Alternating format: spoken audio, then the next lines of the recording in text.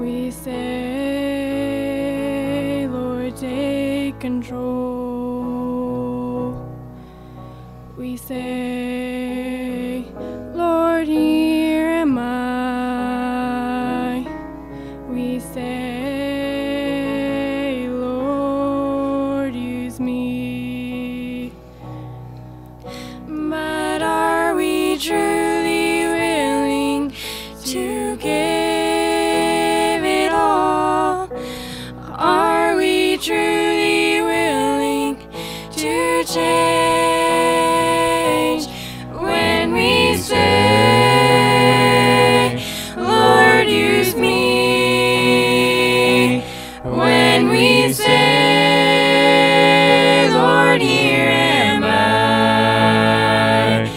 Are we truly willing to give it all away?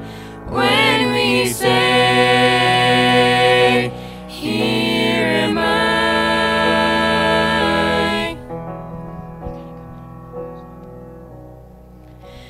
Are we truly willing to give it all away? Will we follow Jesus and leave it all behind? Can we turn our backs on all the things we loved? Can we truly forsake it all and follow Christ when we say, Lord, use me? When we say, Lord, here am I. Are we truly willing to give it all away? When we say, here am I.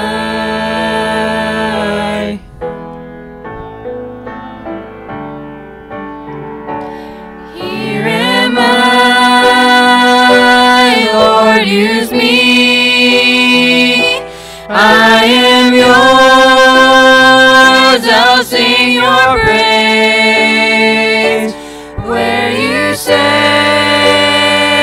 Lord, I will go. Here's my life, here am I.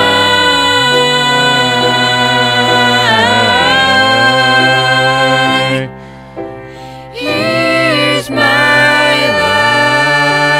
life, here am I.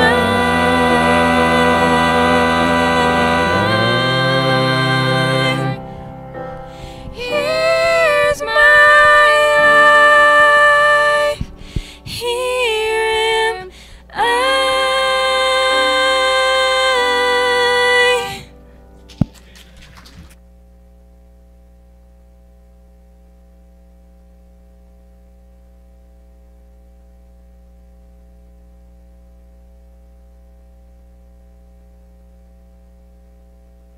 Amen. That was a blessing, wasn't it? Amen. How many wish you could sing? You can sing, but wish you could sing on tune, right? What a wonderful thing just to make your talents available for the Lord to use, and appreciate that song. Ruthie wrote that song. That is why you've never heard that song before. Isn't that good? We're going to take our Bibles this morning. We're going to be in Luke chapter number 19.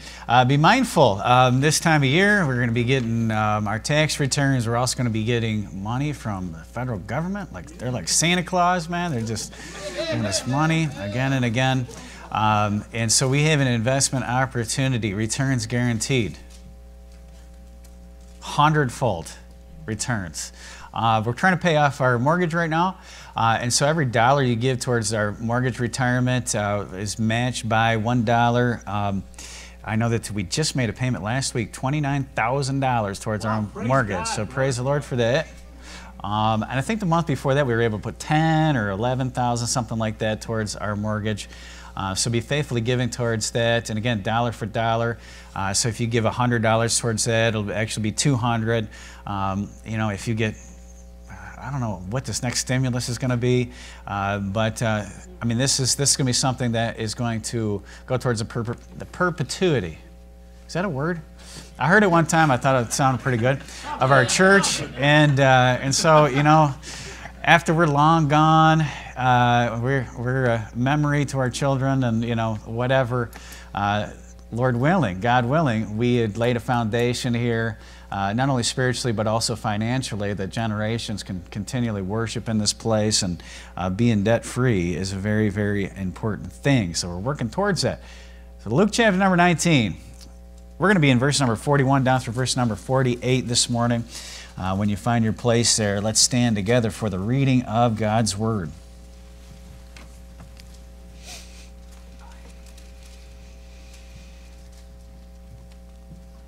Luke 19:41. And when he was come near, he beheld the city and wept over it, saying, If thou hadst known even at least in thy day the things which belong unto thy peace, but now they are hid from thine eyes. For the days shall come upon thee, that thine enemies shall cast a trench about thee, and compass thee round, and keep thee in on every side, and shall lay thee even with the ground, and thy children within thee, and they shall not leave in thee one stone upon another, because thou knewest not the time of thy visitation. And he went into the temple, began to cast out them that sold therein, and them that bought, saying unto them, It is written, My house is the house of prayer, but ye have made it a den of thieves. And he taught daily in the temple. But the chief priests and the scribes and the chief of the people sought to destroy him, and could not find what they might do, for all the people were very attentive to hear him. We're going to look here this morning at the cleansing of the temple. And of course, we've been on a journey through Luke, and here the Lord has gotten down to his Passion Week, and this would have been right around Palm Sunday. And in this very week, he is going to offer himself up as sacrifice for the sins of the whole world. And here we see our Lord and Savior looking at Jerusalem and sighing out, crying over Jerusalem. This is the second place that we see here in Scripture. We're going to see a third where the Lord weeps. He wept at the tomb of Lazarus, and it was always in regards to the people's spiritual condition. He wasn't weeping over Lazarus because Lazarus was dead, but because the people sorrowed as those who had no hope, and the hope was there. And he wept over the people's suffering because of their unbelief. And here our Lord cries over people's lost opportunity. And so we'll see here today the cleansing of the temple. Let's go to the Lord in prayer, and pray with me as I pray. Let's ask God's blessing upon his service, God's blessing upon his word. So pray with me. Let's pray. Lord, we thank you for the goodness of the Lord we have seen in the land of the living. We thank you for all the blessings that we have enjoyed and been blessed with over this last week. I think of Romans chapter number 2, where it says, the goodness of God leadeth us to repentance. And Lord, help us to recognize and be thankful for all the good things you have bestowed upon us. And Lord, I pray that you would help us to have just the spirit of contrition and worship this morning as we look into your precious and holy word. I pray that the Lord Jesus Christ would be lifted up in our midst. I pray that we would be able just to sense his presence and blessing upon the service. I pray that you would just illuminate our minds and our hearts by your Holy Spirit this morning. I pray that we would be in awe of your word. I pray that we'd be fascinated by it. Lord, I pray that you would strengthen this, your flock. We thank you, Lord, for the journey that we get to travel together, the pilgrimage we get to travel here on this earth together.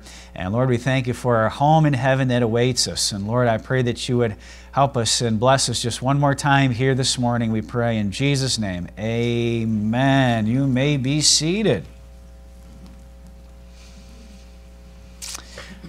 So last time here we were in the Gospel according to Luke, we saw the triumphal entry of the Lord Jesus Christ, where from the Mount of Olives the Lord made a king's procession on a donkey from the Mount of Olives down towards the temple.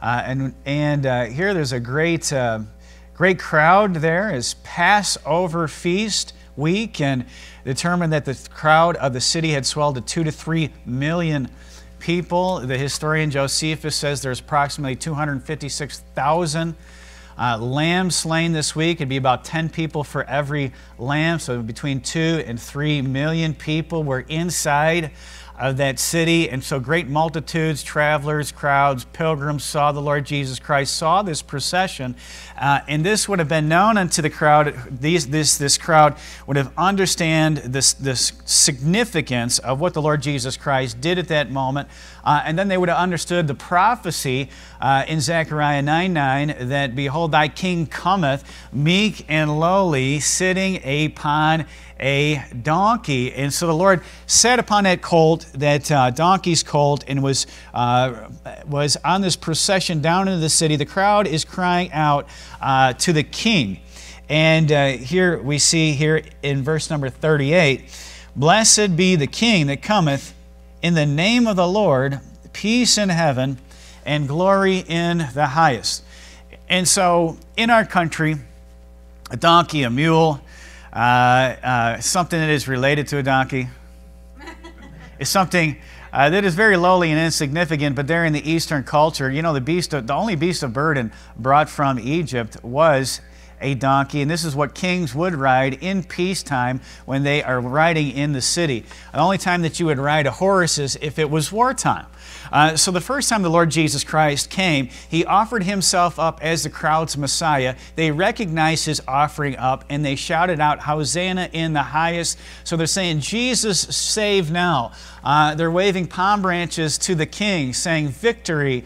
And the Lord Jesus Christ came, King of Salem, King of Peace, offered Himself up to the crowd, holds out Himself that they could, by their own volition, receive Him as their Messiah and receive Him as King. And of course, this fickle crowd here in this short week, Pilate is going to present before this crowd the King. Behold, I present to you your King. And they reject the King. We have no king but Caesar. Crucify Him, crucify Him. Pilate is going to put a plaque above the Lord Jesus Christ's head that says, the King of the Jews. The King of the Jews. Now, we know that the Lord Jesus Christ is coming back, and the next time He comes back, He's not coming back in a jihad, He's coming back in a yeehaw. He's going to come back on a white horse. And he is going to take that same exact route that He took back 2,000 years ago, and His feet are going to touch down upon the Mount of Olives. The Mount of Olives are going to be drawn asunder, and there's going to be a great earthquake in the city, and He's going to make the procession from the Mount of Olives down into the temple and proclaim Himself King of Kings and Lord of Lords. The first time the Lord Jesus Christ came here as a lamb and offering Himself up as a ransom for many, and He did make peace between your soul and God the Father by His sacrifice for your sins and for mine, and offered up Himself as the Lamb of God this Passover week, this Lamb of God that would take away the sins of the world, expunge your sins. And then this morning He offers up to you, just the same way as He did to that city here 2,000 years ago, offers Himself up to you that you can take Him as your King.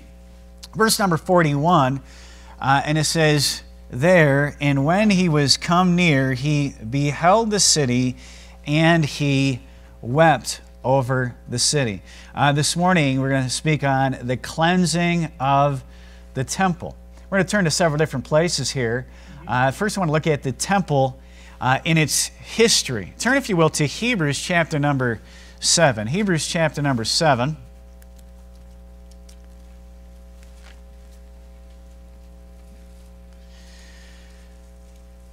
We're going to see from the scripture. I'm going to show you my favorite piece of real estate on the whole world, the whole entire world, is this Temple Mount. And we'll see that this Temple Mount, or where the temple is, was in Christ's day, and where it will be in the future is the prophetic timepiece we find in the Word of God. But in Hebrews chapter 7, and look at verse number 1, here we see the temple history. The temple history. For it says, Melchizedek, I want you to notice this, king of Salem. If you're in the habit of underlining things, I'd underline the word king. King of Salem. Priest, I'd underline priest. Priest of the Most High God, who met Abraham returning from the slaughter of the kings and blessed him. So this man Melchizedek here, we see that he's king, that he was priest. Then also it says he blessed Abraham. And so a prophet blesses Abraham. That we see a prophet, priest, and king by the name of Melchizedek. Prophet, priest, and king are the threefold office of our Lord and Savior, Jesus Christ. I want you to notice a little bit more about this man Melchizedek. It says, to whom also Abraham gave a tenth part of all, first being by interpretation, king of righteousness, and after that also, king of Salem, which is, Salem means peace, so it says, which is the king, singular, of peace. Notice this, verse number 3. Without father, without mother, without descent, having neither beginning of days nor end of life, but made like unto the Son of God, abiding a priest continually. Let me ask you a question. Who's the only thing that's without beginning, without end? We see John chapter number 1, that the Word, by Him all things were created. So this is here is the Creator God, without beginning, without end, the Lord Jesus Christ. And we see Him on a little piece of real estate there in Palestine, and that is Salem. And He's there as a priest, He's there as a king, He's there as a prophet, and Abraham comes and tithes to this man, and this man blesses Abraham. We see an Old Testament appearance of the Lord Jesus Christ. It says in Psalms 76, 1 and 2, it says this, in Judah is God known, His name is great in Israel, in Salem also is His tabernacle, and His dwelling place is in Zion. There's a rule of interpreting Scripture, and that's called law first mention. And holiness is a very important theme of the Bible, wouldn't you say?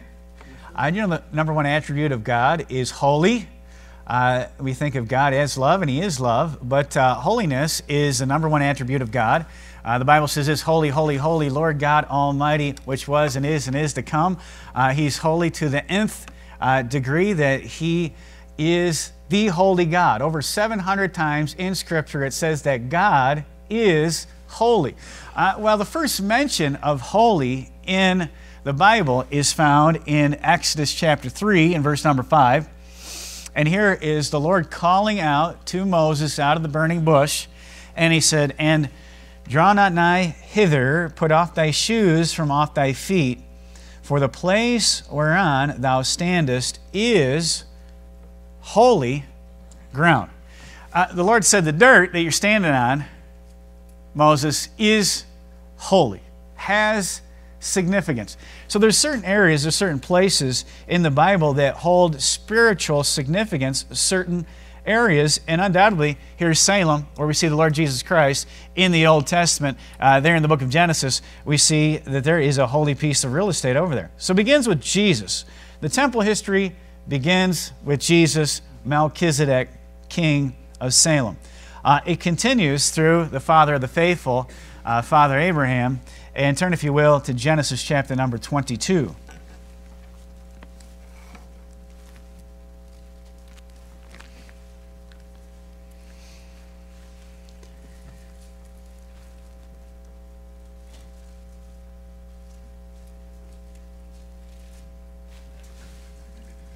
Genesis chapter number 22, and look, if you will, to verse number 5. And it says, and Abraham said unto his young men, abide ye here, with the ass, and I and the lad will go yonder and worship and come again unto you. You know, the first mention of worship here in the Bible is right here. Here's Abraham. He is going to take his son, his only begotten son, Isaac, and he is going to offer his only begotten son up before the Lord on Mount Moriah, and this would be the exact location where the king of Salem, Melchizedek, was from, and this would be the exact location where the Temple Mount was in Jesus' time, and where that Temple Mount is today, that Abraham was going to offer up Isaac. I want you to notice down in verse number 8. Here's a prophetic utterance by Abraham. So Isaac says, well, where's the lamb for a sacrifice? Of course, I would imagine Isaac was a little bit concerned that they're going to go sacrifice, they're going to go worship God here in Mount Moriah, and there is no lamb for the sacrifice. Here's a prophetic utterance by Abraham. God will provide himself a lamb. Himself a lamb. I don't know if Abraham knew exactly what he was saying, but here's a prophetic utterance that perhaps he didn't even know the exact extent. But God is going to offer himself up as the Lamb of God, which taketh away the sin of the world, there on Mount Moriah. Look, if you will, down to verse number 13. So Genesis 22:13. And Abraham lifted up his eyes and looked. Behold, behind him a ram caught in the thicket by the horns, and Abraham went and took the ram and offered him up for a burnt offering in the stead of his son. And Abraham called the name of the place, Jehovah-Jireh, as it is said unto this day. I want you to notice this. And if you're in the habit of marking stuff in your Bible, I would circle this. In the mount of the Lord it shall be seen. So here in Mount Moriah, in this mountain, it shall be seen.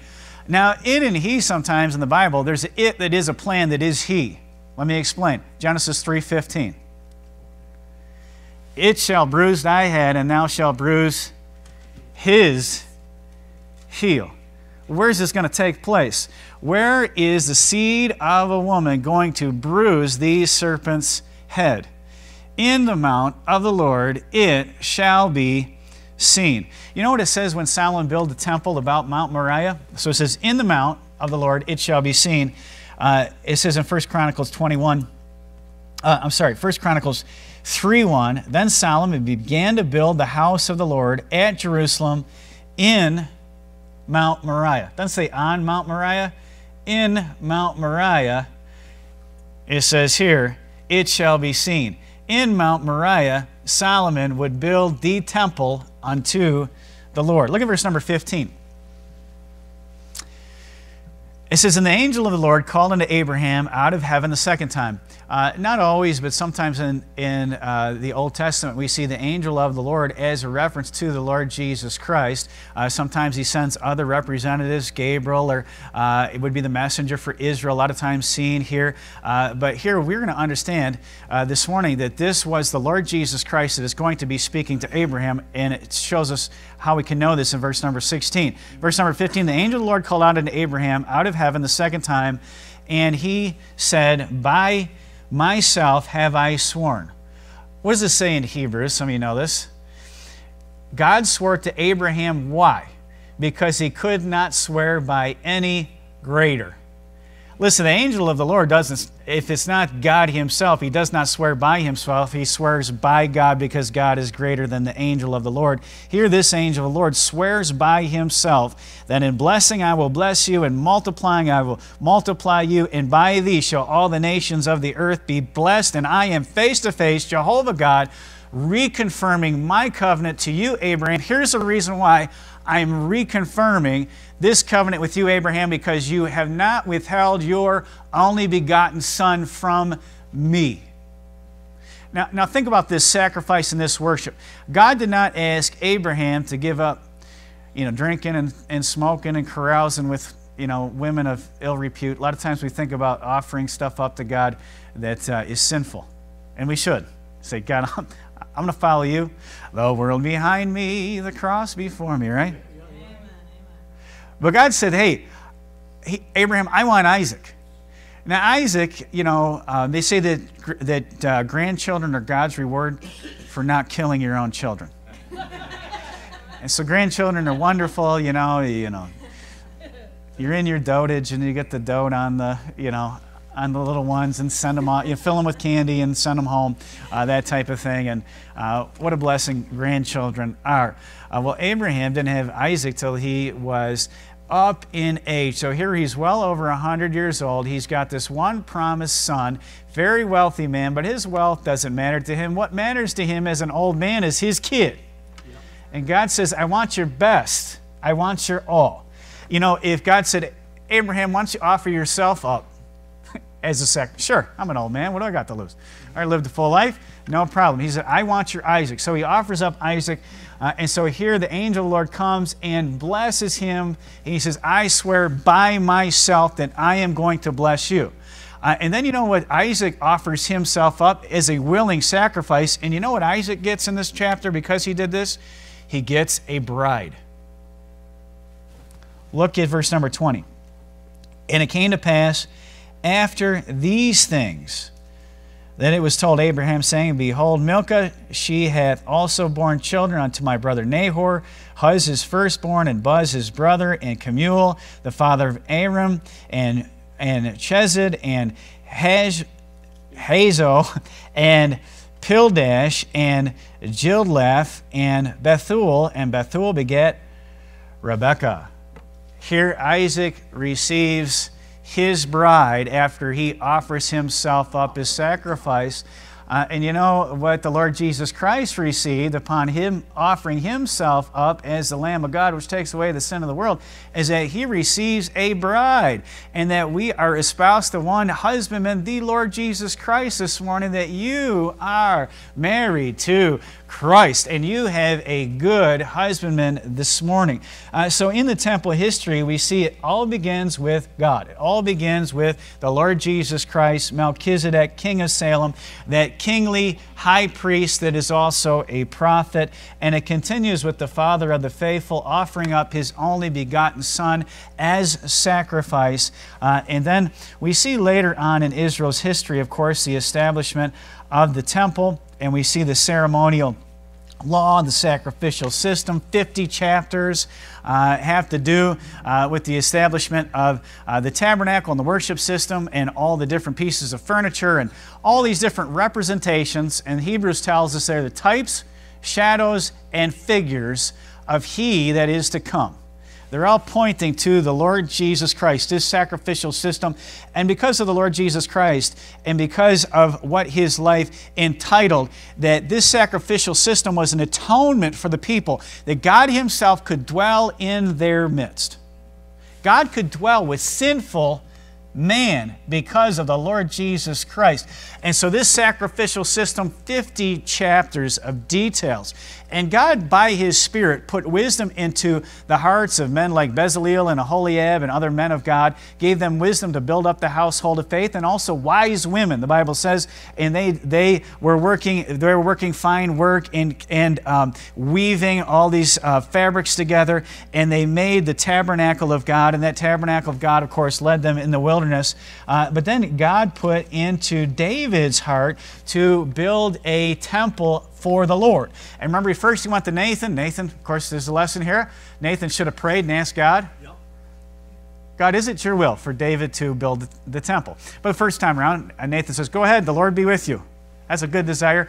But it wasn't with God to have David build the temple. David was the man after God's own heart, but he was a man of war. And God was going to extend peace to His people and said, no, David, your son's going to be the man of peace, and I will use your son to build a temple, a permanent dwelling in the city of Zion, in the city of Jerusalem, in the city of Salem. There is going to be a fixed place where my worship will be established. I'm going to move out of the tent of the tabernacle, and I'm going to move into the temple, and my people are going to come from all the parts of the earth, and they're going to gather in Jerusalem. They're at that central point of worship, and they're going to worship me in a house that is going to be one of the wonders of the world. And so David, he gets himself in a little bit of trouble. He numbers the people, if you remember this. And God said, the destroying angel of the Lord, and there was a plague among the people. Many, many people were dying. And 1 Chronicles 21:15. If you want to turn there, you can turn there. 1 Chronicles 21:15 and 16, I'm going to read. And it says, "And God sent an angel unto Jerusalem to destroy it. And as he was destroying, the Lord beheld, and he repented him of the evil, and said to the angel that destroyed, It is enough. Stay now thy hand. And the angel of the Lord stood by the threshing floor of Ornan the Jebusite." So here, remember Melchizedek stood in this place before, and Abraham was going to offer up Isaac in this place before, and in the mount shall it be seen. And here you have an angel standing on the floor of Ornan the Jebusite, his threshing floor. And David built there, where the angel was standing, it says in verse 26, an altar unto the Lord, and he offered a burnt offering and peace offerings and called upon the Lord, and he answered him from heaven by fire upon the altar of burnt offering. So anytime we see fire falling from heaven, it is very, very significant. This doesn't happen very many times in the Bible, but this solidifies in the mind of David. The angel of the Lord was standing there, and then when he offered up a sacrifice, that fire fell from heaven, and David knew that this was the spot. This was the very spot where this temple was to be built, and he would purchase from Ornan the Jebusite, he was going to purchase this temple mount for the purpose of building the temple. And then Solomon built the house of the Lord in Mount Moriah in 2 Chronicles 3:1. Now you can go over to Jerusalem today and you can see the Temple Mount, and the Lord did say, and we're going to see that he predicted and he prophesied that not one of these stones, now here's Herod's temple at his point, not one of these stones will be left upon another.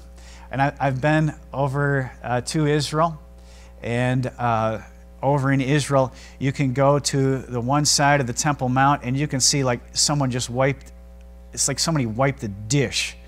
All these stack of big rocks just on the one side of the Temple Mount, and the Lord Jesus Christ prophesied it. It happened in AD 70. The warrior, Roman warrior Titus came in, the general, and just destroyed that Temple Mount, and everything was just swept off of that top of that Temple Mount, and it's all off to the side. But you can go there today. The Lord did say that the Temple Mount was going to be trodden under the foot of men to the time of the Gentiles will be fulfilled. So there's coming a day that temple is going to be rebuilt. You go over there and you can go underneath that Temple Mount. When we were over in Israel, I was there with an evangelist by the name of Brian Sharp, and Brian's been over to Israel a couple hundred times, very familiar with Israel. Very small strip of land, about the size of New Jersey, something like this. And you know, all these Bible stories take place in just such a compact piece of real estate. I mean, you got Old Testament, New Testament history, and a lot of secular history all in one little area. And so my favorite place when I was over there, by far, was the Temple Mount. Now, Brian, he knows a lot of people over in Israel, pulls a lot of favors. But I remember one night he said to me, he said, Jack, he says, tonight, put on your running shoes. He says, because we're going to get farther into the Temple Mount than any Gentile has ever been before. So I've never really been on the wrong side of the law. I've never been to jail. They never caught me for anything. But I know one thing, if you're in a foreign country, you can't waive the Constitution. You know, I have a constitutional right. I get one phone call. None of this stuff. You know, so I thought, oh boy, I was nervous. You know, I don't know what we're getting into, but so about 10 o'clock at night, I've got my best pair of running shoes on. And so Brian Sharp and I know somebody at the door, and he brought with him this fella by the name of Itamar Marcus. And Itamar Marcus is Israeli Special Forces. He's actually with a liaison with the United States. He's lived in Washington, D.C. at different points when he was working for the Israeli Special Forces. He lived in the same building in Washington, D.C. as Peter Jennings. Sometimes we'd see him in the hallway. So he was a high-ranking guy. And this is saying a lot for being a Jewish person, he was a very pushy guy. Just amazing. So he'd get you in anywhere, and carried a gun. It's like the Wild West over there in some ways. He carried a gun right on his hip, open carry. So he's the one bringing us into the Temple Mount.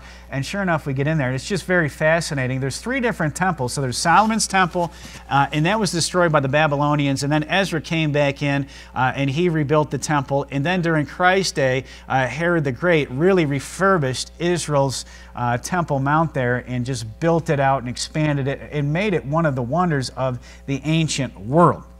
So you go down underneath, you can go by Ezra's temple, you can see the gate and it's bricked up, but you can see the entranceway into the Holy of Holies right there. So you can see the pinnacle, you walk past it, you're up higher than it. Nowadays you can look down through different areas, you can see the Solomon floor. You can see the big stones down there. There is one particular stone, it's 800 tons.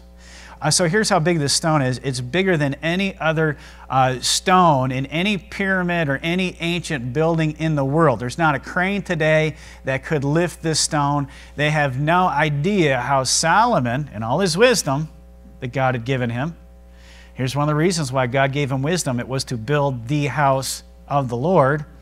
And so this 800-ton stone. And then if you the interesting thing, if you read in the Bible, it says that the clanging of instruments was not heard in Jerusalem at this time. So where they quarried the stone from, they cut it per prescription, per size, and brought it into the city, and no one even adjusted it to get it in its place. So you can see the Solomon floor, and we went down to these steps. We went as far as Gentiles could go. Non-Jews, but Ithamar Marcus kept on going down, and they were excavating down at the bottom. They're always finding different things, and over there during this time period, they won't say it, but they're really, really looking hard for the Ark of the Covenant, because they really, really need that piece of furniture to establish the third temple. But I'll show you something very cool that he came up with. That down there was a bunch of these. So what's that? Bones. Piece of bone. What's so significant about this? This is 2,000 years old. So Ithamar goes down there. He just grabs a handful of bones that are down there. This would have been from the worship system that is down there. Now, if he would have charged me for it, I wouldn't have believed that it was really down there. It was really legit. But especially him being, a savvy tour guide, he comes down and says, "Hey, there's bones down there from the sacrificial system. Would you like one?" Absolutely. And I got 2 of them. And I will sell those to you for a particular price.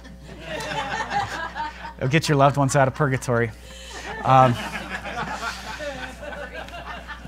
I mean, I wouldn't sell it. Well, I would for the right price. But they're very, very valuable to me because I think, wow, this is a piece of the sacrificial system that God Himself set up by prescription, 50 chapters for His people to go through as a picture of He who is to come that would take away sin.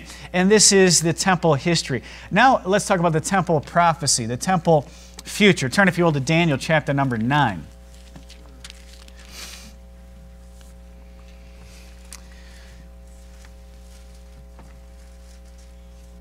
Daniel chapter number 9. In verse number 23 down through verse number 27, so Daniel is a man greatly beloved. There's 2 different people in the Bible that are called greatly beloved. One is Daniel and one is John. And God gave both of them prophecies concerning the future. So Daniel, the prophet Daniel, that's the Old Testament Revelation, okay? That would be the book of Revelation for the Old Testament. And then, of course, in our Bible, Revelation is that unveiling of the Lord Jesus Christ, as the revelation of the Lord Jesus Christ. We can't understand Revelation unless we first understand Daniel. Daniel is the key that unlocks the book of Revelation. And so the prophetic timepiece for the book of Daniel is going to be this Temple Mount, and is going to be a significant act in history, and that is going to be the Messiah, the Lord Jesus Christ, Melchizedek, king of Salem. That Messiah, there 2,000 years ago, is going to be cut off at his first appearing. So if you look at Daniel 9, verse number 23, verse 23, Daniel 9, and at the beginning of the supplications, the commandment came forth, and I am come to show thee, angel talking to Daniel, for thou art greatly beloved. Therefore understand the matter and consider the vision. 70 weeks are determined upon thy people and upon thy holy city. So this prophecy has to do with two different things in particular. Thy people, the Jews, and thy holy city, which is Jerusalem. Daniel at this time is in captivity in Babylon, and he's praying about the people Israel. And here is the prophecy. So he says, 70 weeks are determined upon thy people and upon thy holy city to finish the transgression, to make an end of sins, to make reconciliation for iniquity, and to bring in everlasting righteousness, and to seal up the vision and prophecy, and to anoint the most holy. So 70 weeks, and God does a lot of things in sevens. Here's going to be a prophecy of 70 weeks. It's going to be 70 weeks of years, 490 years. Now, Israel passed 490 years. They were in the Promised Land. They never kept the Sabbath year. Every 7 years, they're supposed to let the land rest. That was God's year. They're supposed to give that year unto God. They're supposed to have faith in God. And God said, if you give me what's mine, given it shall be given unto you, that I'm going to bless you, and you're going to receive actually 3 times as much if you give me that 7th year. They never did that for 490 years. So what's 1/7 of 490? I didn't know either, so I had to get out my calculator and term. So 70 years. So how long do you think Israel is in Babylonian captivity? 70 years. 490 years in the Promised Land, 70 years in captivity, and then there's going to be 490 years future for the nation of Israel till the Most Holy is anointed, till the lion lays down with the lamb, till all the crooked is made right, till it says iniquity is put away, there's made an end of sins, that the man of peace is going to rule and reign with a rod of iron. So 490 years left. 490 years pass, 70 years captivity. Daniel is being spoken to during the 70 years, and they said there's 490 years that is going to come here in the future. And here's how this is going to flesh out. He says, verse number 24, 70 weeks are determined upon thy holy city and upon thy people and upon the holy city to finish transgression, to make an end of sins, to make reconciliation for iniquity, to bring in everlasting righteousness, to seal up the vision and the prophecy, and to anoint the most holy. Now here's how it's going to go. Know ye therefore, and understand that from the going forth of the commandment to restore and to build Jerusalem unto the Messiah, Prince, shall be 7 weeks. Now, there's going to be an order to go rebuild the city. You can read about that in Nehemiah chapter number 2, and we see Artaxerxes giving Nehemiah the order to go rebuild. So Nehemiah, he builds the walls around the city, and Ezra and his company finish up the temple inside the city, and this takes 49 years. So again, you look here, it says, from the commandment to restore and to build Jerusalem unto the Messiah the Prince shall be 7 weeks, 49 years. And then after this, and 62 weeks, the street shall be built again, and the wall even in troublous times. So there's going to be 7 weeks, and then 62 weeks. It's going to be 434 weeks. And then it says, and after 62 weeks shall Messiah be cut off. So this adds up to 69 weeks, in case you're wondering. 173,880 days. Let me see, I have this written somewhere in my notes. From Artaxerxes' decree, now this is fact of history, not just because it's in the Bible. I always have circular reasoning, by the way. I'm just going to confess to you. I believe the Bible, and therefore I'll go out to prove it and come back to the Bible. Yeah, why not? But there is historical evidence of this fact that Artaxerxes sent Nehemiah, and scholars have the date pretty well figured out exactly when the decree went forth to build. So, from Artaxerxes' decree, 173,880 days after March 5th, 444 BC to March the 30th, 33 AD, which would be, you ready? Luke chapter number 19. Christ is weeping over Jerusalem again, March 30th, 33 AD.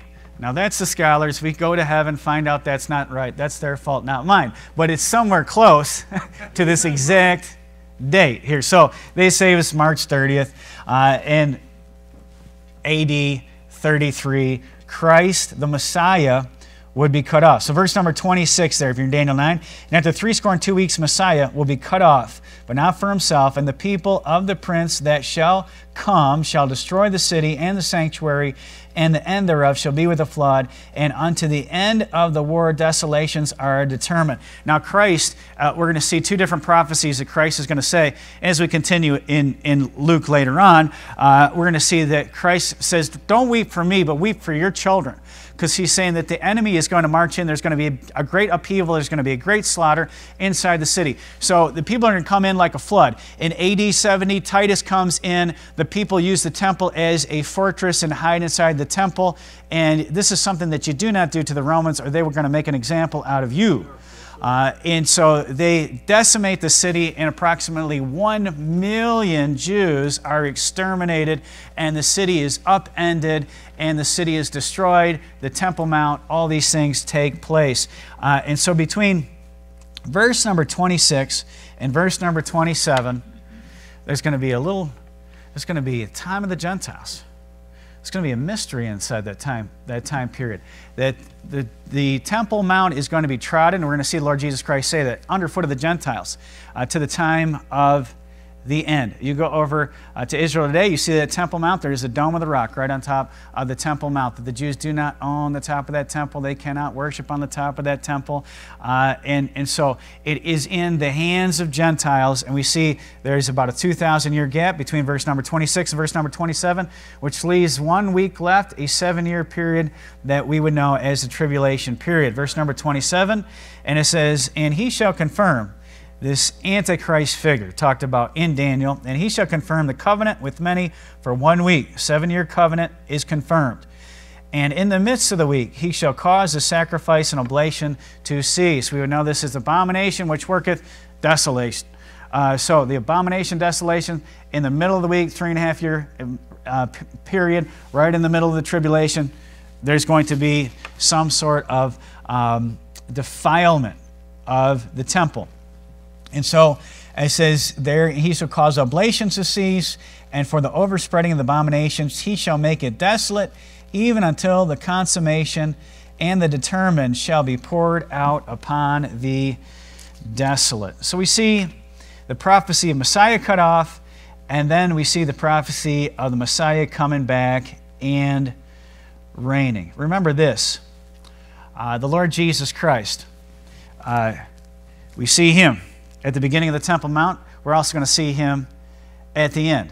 He said, I am the beginning and the ending. I am the first and the last. I am the Alpha and I am the Omega, the beginning and the ending. And we see in the book of Revelation, which is reiterated again and again in the book of Revelation, something like this, where it says in Romans 1:17 and 18, and when I saw him, I fell at his feet as dead, and he laid his right hand upon me, saying unto me, fear not, I am the first and the last. I am he that liveth and was dead. Behold, I am alive forevermore. Amen. And have the keys of death and hell. Look, if you will, back to Luke chapter number 19. We're almost done. So, what's going on today? Temple Mount. Prophetic time peace. Well, in 1948, there was a miracle that this nation that was scattered about the face of the earth for almost 2,000 years was regathered there in the nation of Israel, and there was a rebirth of the nation. Many people, many scholars have said for years that the fig tree in prophecy, the fig tree also in national custom, would have symbolized the nation of Israel. And when you see the budding on the fig tree, this generation shall not pass till you see this coming of the Son of Man. So in Scripture, 50 to 100 years is usually a generation, something in this time period. So we see the rebirth of a nation. And then there is a certain percentage of these Jews over in the secular nation of Israel that really desire and would give their right arms to get that Temple Mount back. In fact, they are so prepared to start temple worship. All they need is that piece of real estate, and they can start worshiping on top of that mount almost tomorrow. When Julie and I were over in Israel, again, this fellow that we travel with, Brian Sharp, every year he'd bring preachers together. And like most evangelists, he's a very good salesman. And very good at evangelistic speak, thousands and millions, and so we represented, us pastors represented tens of thousands of Christians back in the United States. I was one of these representatives, I'll have you know. So he had this great feast, this evangelist, and he brought different dignitaries in, head rabbis and things over in Israel, and then the Palestinian minister of tourism, not terrorism, tourism, was there. Several other dignities, high mucky mucks, and they're coming in and they wanted to meet all of us. And of course, tourism is the #1 industry over there in Israel. Many pilgrims from all over the world want to go and see the Promised Land. So we had the fortunate privilege. I mean, if there's anybody in there, I don't care about politicians or even head rabbis and things, but we got to meet with a rabbi who was the head of the Temple Institute by the name of Yehuda Glick. And Yehuda, he's redhead, David, and he had a longer beard than yours, and then he had he didn't cut the corners of his head and had the curls coming down and had the hat on, and so we got to have dinner with him. And the Temple Institute already at that point, this is about 2006, brought in $35 million for the recreation of all of the utensils needed and all the pieces of the furniture needed for temple worship. So Marisol's been over there before, and you saw the big golden menorah. They've got the golden candlesticks ready to go. They've got the showbread ready to go. They've got the table of showbread. They've got the altar of incense. They've got everything. There's only one piece of furniture that you can't replicate. That is the Ark of the Covenant. You need that because inside the Ark of the Covenant, there's the 10 Commandments, there is the pot of manna, there's Aaron's rod that budded, and you can't, it's really hard to make, well, you can't make those items up. So they have to have the Ark because of what it contains inside of the Ark, and that is the covenant. That's the symbol of the covenant between Israel and their God, and they lost that thing, man. Here's what tradition tells us is that somebody found it and they left it in a warehouse in New York. Not really. So, but here's what tradition says is that when the Babylonian captivity happened, that priests went under these tunnels that would be underneath the city and they shut themselves in. So it's underneath one of these tunnels, and they're excavating, they're looking for this piece, this Ark of the Covenant. And of course, if they found the Ark, just say this big if, and I'd fantasize about them finding it and be awesome. I would pay a lot of money just to look at that thing. I wouldn't look inside of it. So I learned that from the movie, if nothing else. Okay? But I would love to look on that. I mean, but if they found the Ark, I mean, they would have such support from, of course, their own people and then also from Christians and say, yeah, go ahead and build that last final temple, build the third temple, and it will be done, and we'll see that we're right on the cusp of the end times, that all things are now ready. We asked Yehuda about the Ark. He said, we will find it. I said, well, what about the red heifer? He said, we're generations from it. How do you know who the Levites are? We know that by DNA testing. So they say they've got the red heifer now. Some of you know this better than I. But they got the red heifer. They got the Levites. All they need is the Ark of the Covenant, and it's go. It's green light. It's go. It's worship time. They just need that Temple Mount. So here's the Lord looking over the city. 3 quick things and we're done. I want you to notice the Lord. Alpha and the Omega, the beginning and the ending. And so here he offers himself up as Prince of Peace. He holds out the olive branch to this people. The beautiful thing about him riding on a donkey is that the people get, by their own will, They get to choose to make Jesus their King of Kings and their Lord of Lords. They can say, rule and reign upon my heart, Lord, I choose you now. Someday, every knee shall bow and every tongue shall confess that Jesus Christ is Lord to the glory of God the Father. But you don't want to wait till then to bow the knee. You want to bow the knee now. Amen, so we see the Lord Jesus Christ, three things about him. First is his crying over the city. And we see, as he looks upon the city, verse number 42, he says, saying, if thou hast known, even thou, at least this thy day. This is Daniel chapter number 9. This was their day. The Messiah was presented to them officially, and the Messiah was cut off. Crucify our king. We have no king but Caesar. So he's rejected by this people, thy day, and the things which belong unto thy peace. You know what the Bible says? There is no peace for the wicked. Christ came to offer us peace and goodwill toward men. That the Prince of Peace was come and he offered his nation and they could have experienced joy and peace. Think of the loss of privilege that these children of Israel had. Father Abraham, who tied to the Lord Jesus Christ, who was given the chance to be the father of the faithful. And Abraham begot sons and daughters who were given the law of God, and they were given the prophets of God, and they were given the book of God, and now they were given the Lord Jesus Christ himself. The Bible says this, to whom much is given, much is required. You know, I'm greatly concerned for men and women who were once boys and girls who grew up in godly homes with godly mamas and godly daddies who were given the law of God and given the Word of God and had prayers spoken at the dinner table and family devotions and Sunday school teachers who loved them and prayed for them and ministered to them the Word of God, and the opportunity to be in a Bible-believing, Bible-preaching church, and had peace available to them and did not choose to go the way of peace. And what the prophet said about them was, woe, woe, woe. Jerusalem, woe unto you.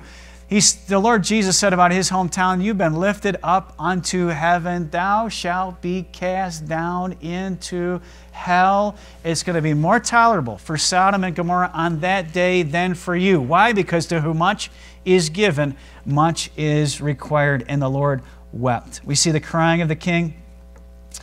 We see also the calling of the king.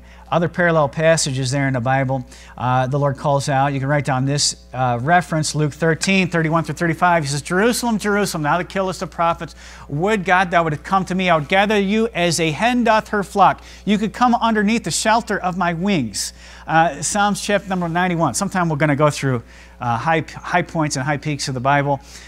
Just very common, beloved portions of Scripture that we all know and love, and we'll re-preach those, and we'll hear sermons again about those. But one would be Psalms chapter number 91, the Psalm of the protected saint. He that dwelleth in the secret place of the Most High shall abide under the shadow, wings of the Almighty. Here Boaz, that kinsman redeemer, that picture of the Lord Jesus Christ, that mighty man of wealth. He says to Ruth, he says, the whole city doth know that thou art a virtuous woman. And he says, the God of heaven bless thee, under whose wings thou hast come to trust. You know, Christ is calling to you and I to run and flee to him. We live in a society that's headed for destruction, folks. Yeah. That's right. Don't believe me? Turn on the news tonight. Okay? I mean, we're full throttle. Yeah. The brakes are gone. There's no brake system now. And you know what the Lord's doing? He's calling to you, saying, come unto me. And the last thing that the Lord does here in regards to the temple, 2 times, I'm the first and I am the last. I'm the Alpha and the Omega. I'm the beginning and the ending. You know what the Lord does at the beginning of his ministry? Cleanses the temple. You know what the Lord does right at the close of his ministry? He cleanses the temple. You know what the Lord wants for you and I? He wants our temples to be cleansed. There's several places that we could turn, but I want to turn to one last place and we're done. 1 Peter chapter number 2.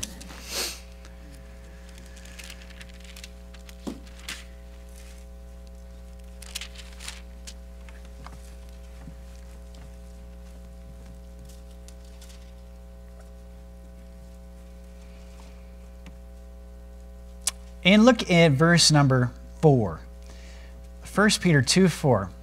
To whom coming as unto a living stone, disallowed indeed of men, but chosen of God and precious. The Lord Jesus Christ, remember he said, Peter, thou art Peter, but upon this rock I will build my church. He said, you're a little stone, Peter. That's what Peter means. You're a little stone, but upon this rock I'll build my church.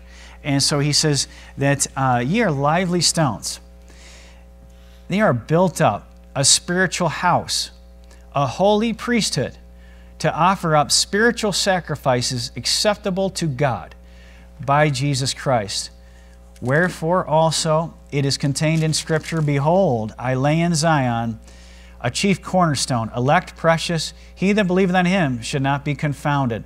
Unto you therefore which believe he is precious, but unto them which be disobedient, the stone which the builders disallowed, the same has become the head of the corner, a stone of stumbling and a rock of offense, even to them which stumble at the word, being disobedient, whereunto also they were appointed. But ye are a chosen generation, a royal priesthood, and holy nation, a peculiar people, that ye should show forth praises of him who hath called you out of darkness into a marvelous light.